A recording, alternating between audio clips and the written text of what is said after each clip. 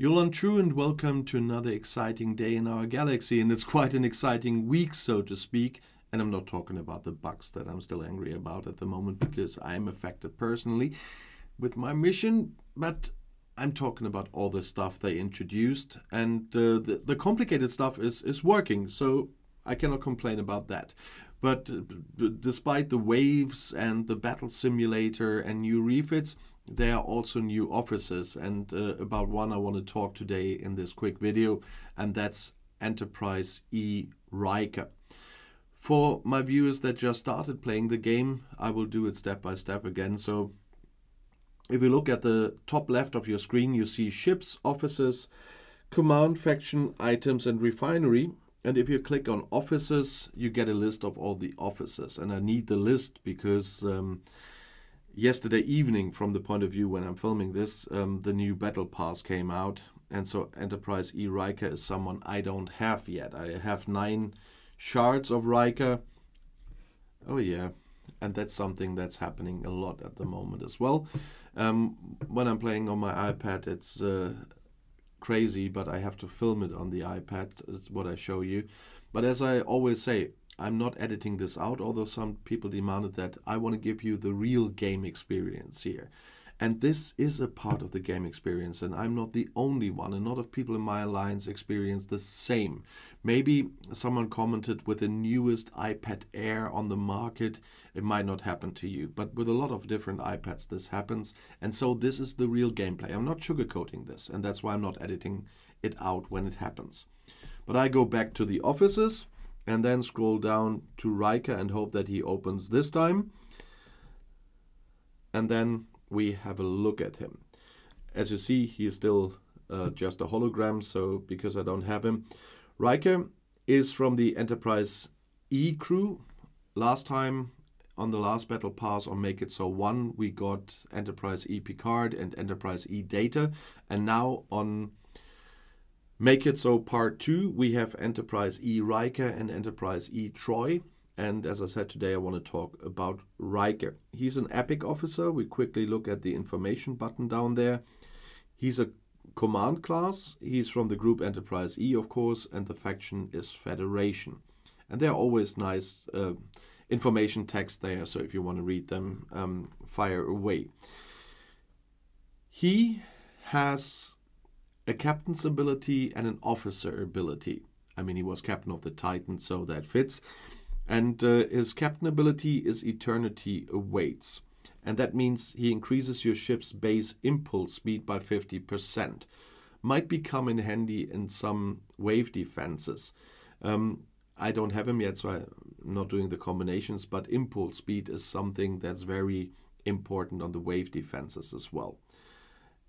And fear is the true enemy is his officer ability. And that means increases critical hit chance by 2% for 4 rounds each time you score a hit, and that once per weapon.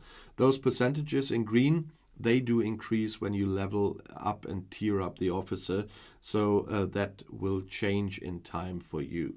And that's why it's just 2% now at the beginning when you first get him. But this will also help, I mean, for 4 rounds, and each time you score a hit once per weapon, that can give you a lot of critical hit chances because it lasts quite long. It didn't say cumulative, that's a shame, but at least you get a higher critical hit rate. So he will definitely not be one of my most favorite officers in the end, but he will come in handy, especially with the impulse speed stuff. I'm quite happy about Enterprise E Picard, as you might have known, because I'm using him all the time. I called it in the new PMC in our Alliance chat, and somehow that became the standard phrase for it now, new PMC. So instead of Pike, it's Picard, Moreau, Chen for hunting hostiles, and I'm using him because he's bringing me much more loot and he's strong enough. It's a very good combination, this new PMC. So I'm not so unhappy with the new Enterprise E officers. And Data is on one of my survey ships all the time because of the cargo hold bonus he brings below deck. So they introduced a lot of new officers this year, and I still don't have some of those they introduced, because for Riker I need another 100 shards, and depending on the events coming, I will see if I can manage to get him or not in the first place in the first round, but I will try. I hope with the material events I can do a little bit, because I have to upgrade my ops and so on. So I will try, and I hope there will be some other events where I can get some, and from the battle pass, of course. The 9 shards I already have, I got from missions I've already done. I've done the missions you have to do for this new battle pass, the new standard missions, where you can score points, and that's where I got the 9 shards I already have.